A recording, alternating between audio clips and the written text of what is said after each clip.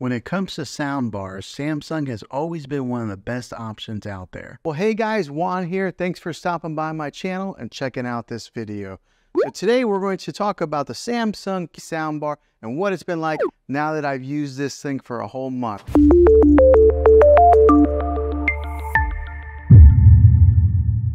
So let's talk about the cosmetics on it first to get started off. So on the top and the side here, or on the front and the top here, it's got a metal grill that kind of gives you a little bit of that industrial feel. And it is a pretty solid soundbar. It's got a little bit of weight to it.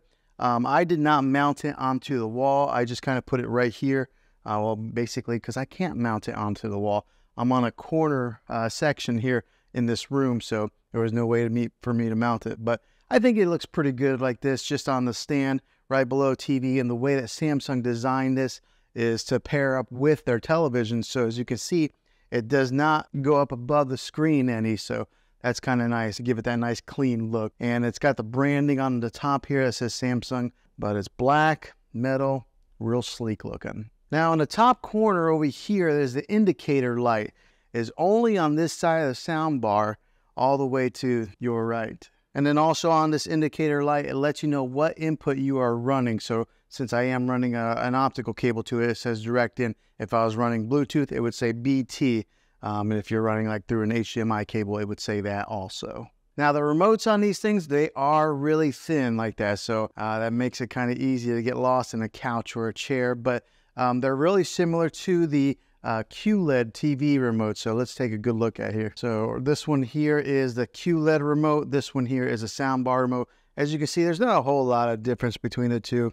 They're both real thin. They're angled like that. But whenever you do hook in this soundbar, and if you are hooking it in to a Samsung TV, then you don't need the soundbar remote. You can control everything with the TV remote. Now on the remote control for the soundbar, you can turn up the subwoofer sound and the regular sound volume. So it does give you two different options on there. Now the different sound types that this thing has, the different sound modes are standard, surround, Game Pro, and adaptive. Now the differences with these models is that surround gives you that all-around widest sound stage, particularly in like a bigger section. So it gives you that nice all-around sound.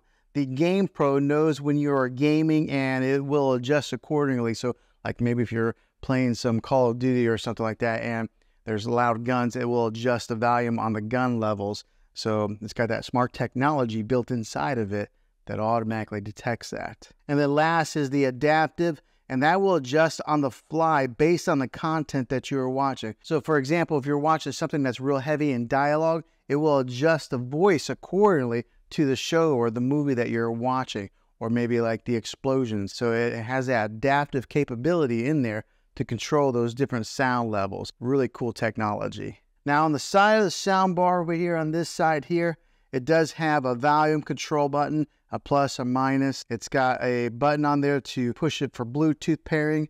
And what you would do with that, when you push the Bluetooth pairing, you gotta push it, it'll come up there, Bluetooth. Then you gotta hold the Bluetooth button for about 5 seconds, and then that sets it into pairing mode to pair it with whatever device that you want to Bluetooth with it. So it is a little bit of a learning curve on that, and it's really clean with not having a whole lot of buttons on the side there. And then of course there's the power button on the side as well. But when it comes to the Bluetooth, you might have to have a little bit of patience. 5 seconds. Okay, so now let me give you a little bit of a sound test with this to show you guys what it sounds like, and then I'll dive into more of the specifics with it.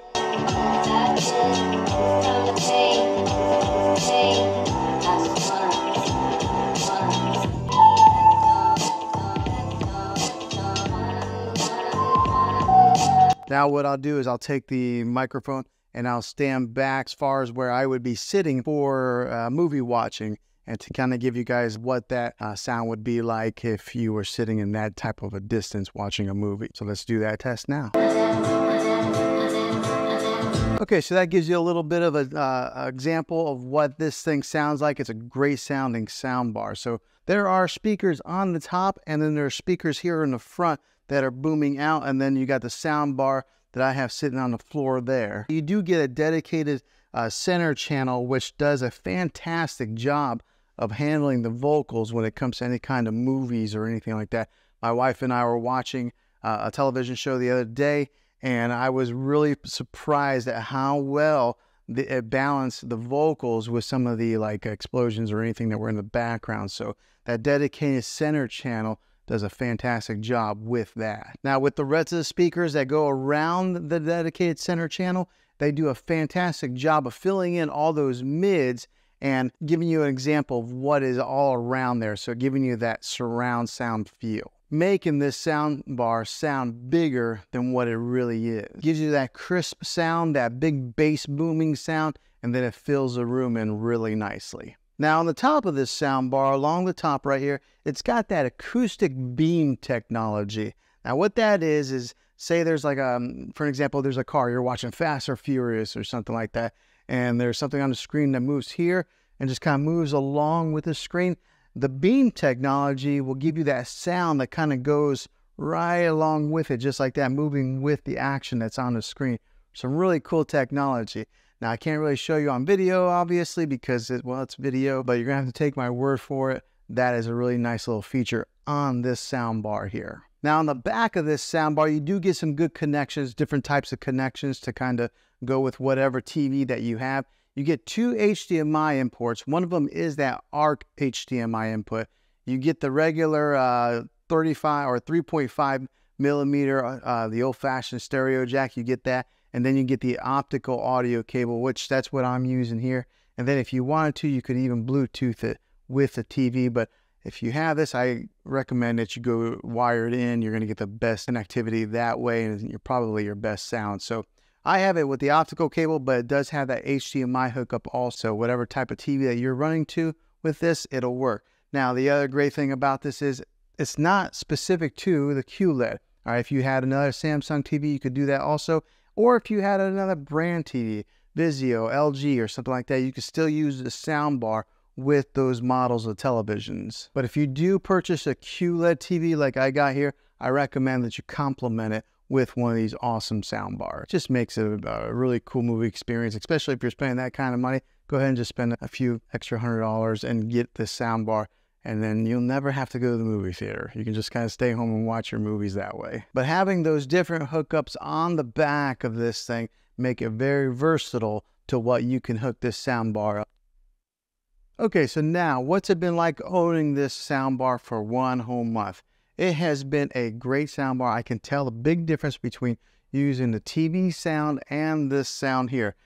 Just the other day, we were watching a TV program, and one of the issues that I do have is that sometimes the soundbar will disconnect. Now, it's probably every 6-7 days it'll disconnect from the TV, but all you have to do to fix that, to reconnect them, is you go right over, you hit the power button on a soundbar, and it automatically detects that the soundbar is on, and then it connects back together. So that's about the only issue I've really had with this soundbar. Other than that, it has been fantastic. It has worked fine.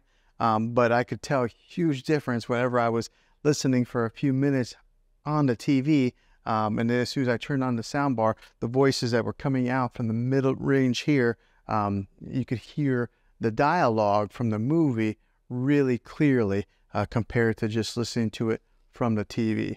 The sound, as far as the bass goes on this thing, it like almost rumbles the floor a little bit because the subwoofer is down here on the floor.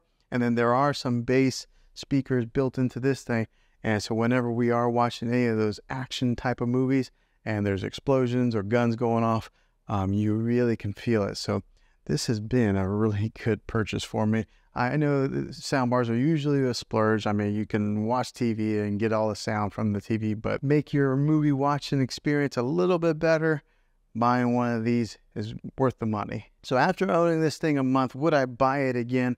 Absolutely, I surely would, because it has done a very good job at making enhancing our movie watching experience, our TV shows, and I've even had some guests come over where they've been watching TV and they can tell a difference of the quality on the speakers and the sound that comes out of these things. So 1 month later, Samsung Cardin speaker here that has been doing a really good job, so I definitely recommend it. Well, hopefully this video was helpful to you.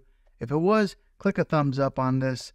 Go ahead and subscribe to my channel. I make tech videos all the time, and I would love to have you back in the next one.